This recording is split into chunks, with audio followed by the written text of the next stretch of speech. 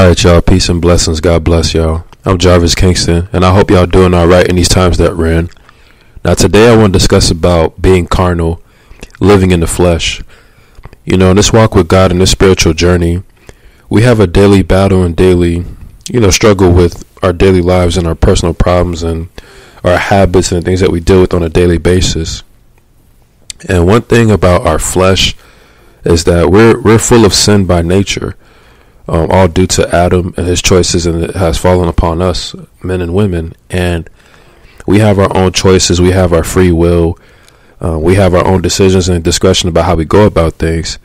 And it's interesting because if we're men and women of God, we're supposed to move in the Spirit, do things by the Spirit, be led by the Spirit, and worship God in truth and spirit. But a lot of times your pride can get in the way. Your flesh can get in the way. Leaning on your own understanding could get in your way. And the flesh is corrupt by nature. The flesh is flawed. You know what I mean? That's why we can't be obsessed with how we go about things, our own opinion and stuff, and our own habits or whatnot.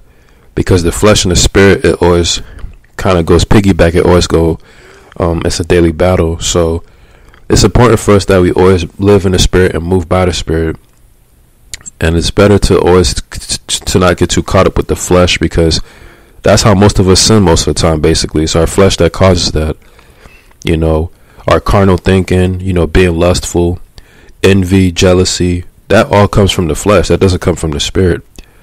So it's very important for us that we really move by the spirit, and that we also have the fruit of the spirit, of course, which is joy, kindness, peace, long-suffering, patience, self-control, things like that. Self-control and discipline is the best way to not let your flesh get in the way of anything. We got to have a strong willpower and strong might when we live in our everyday lives and doing right and making better choices for ourselves and not doing harm to others, So I just want to discuss about being carnal and living in the flesh. I want to read some scriptures about it and then just go from there.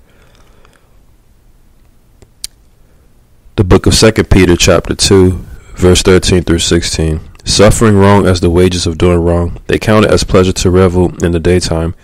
They are stains and blemishes, reveling in their deceptions as they carouse with you, having eyes full of adultery that never cease from sin, enticing unstable souls, having a heart trained in greed, accursed children, forsaking the right way, they have gone astray, having followed the way of Balaam, the son of Beor, who loved the wages of unrighteousness.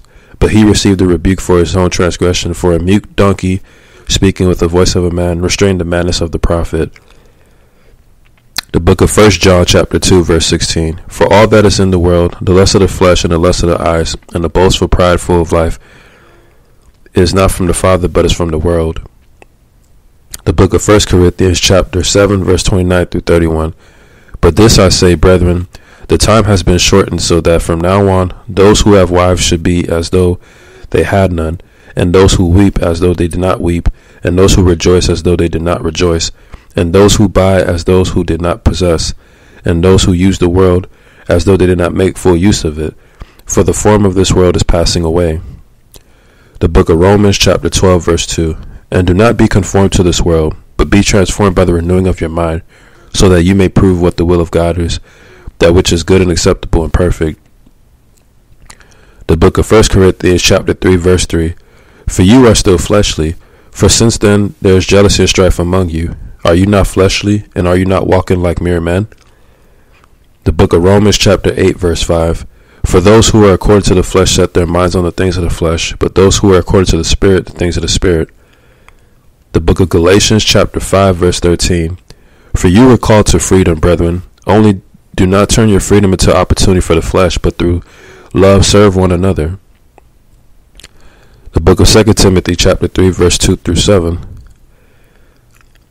For men will be lovers of themselves, lovers of money, boastful, arrogant, revelers, disobedient to parents, ungrateful, unholy, unloving, irreconcilable, malicious gossips, without self-control, brutal, haters of good, treacherous, reckless, conceited, lovers of pleasure rather than lovers of God, holding to a form of godliness although they have denied its power. Avoid such men as these, for among them are those who enter the households of captive captivate weak women weighed down with sins, led on by various impulses, always learning and never being able to come to the knowledge of the truth. Let's see, the book of Romans chapter 7 verse 11 through 14. For sin, taking an opportunity through the commandment, deceived me, and through it killed me. So then the law is holy, and the commandment is holy and righteous and good. Therefore did that which was good become a cause of death for me? May it never be. Rather it was sin, in order that it might be shown to be sin, by effecting my death through that which is good, so that through the commandment sin would become utterly sinful. For we know that the law is spiritual, but I am of the flesh, sold into bondage to sin. The book of 1 Corinthians chapter 3 verse 1 through 4. And I, brethren, could not speak to you as to spiritual men, but as to men of flesh, as to infants in Christ. I gave you milk to drink, not solid food, for you are not able yet to receive it. Indeed, even now you are not yet able, for you are still fleshly. For since there is jealousy and strife among you, are you not fleshly? Are you not walking like mere men?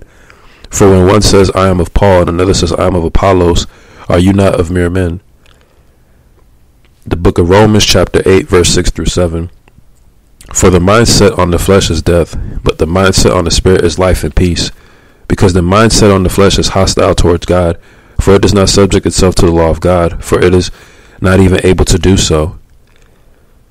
So as you can see right there, the flesh is very dangerous. It's very powerful living that way. We really have to have self-control and really have discipline and really, deal with our temptations the right way, really deal with our urges the right way, and, bind it up, man, walk in strength and power and a sound mind and love, Living in the flesh can mess up your relationship with God.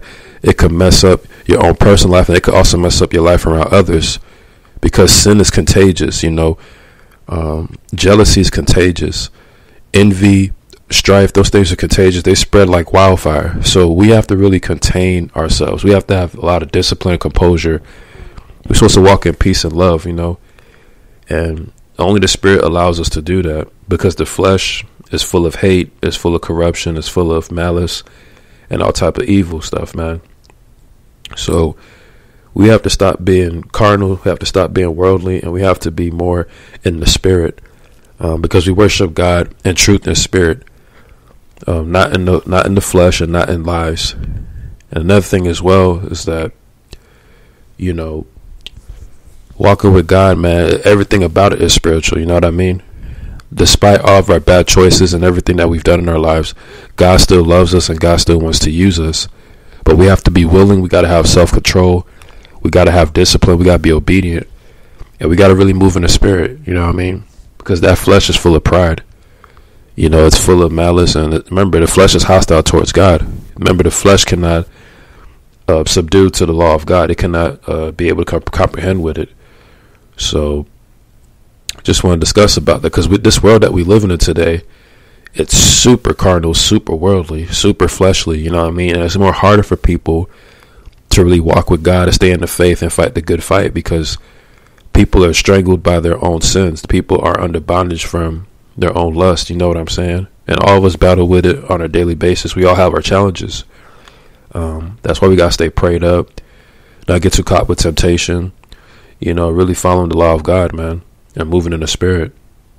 Because this world is so fleshly, as far as the music, how sex sells, how you see sex all over TV and movies, and sexual immorality. Everything is just so fleshly. Nothing out here glorifies God or give God praise. Everything is about self-worship and self-infatuation and idol worship. You know what I mean? And it's time for us to really be more spiritual, not carnal. We're not supposed to follow the world. The world's supposed to follow us. So we got to be good examples and really hold it down inside out. You know what I mean? So I pray to God that whoever listens to this message, I pray that you get baptized. I pray that you start your life over for the Lord. I pray that things get better for you and that your life changes forever. You know what I'm saying? So let us be more spiritual. Stop being carnal. Let's live in the Spirit and not in the flesh. I'm Jarvis Kingston. I got much love for y'all. God bless y'all. Peace.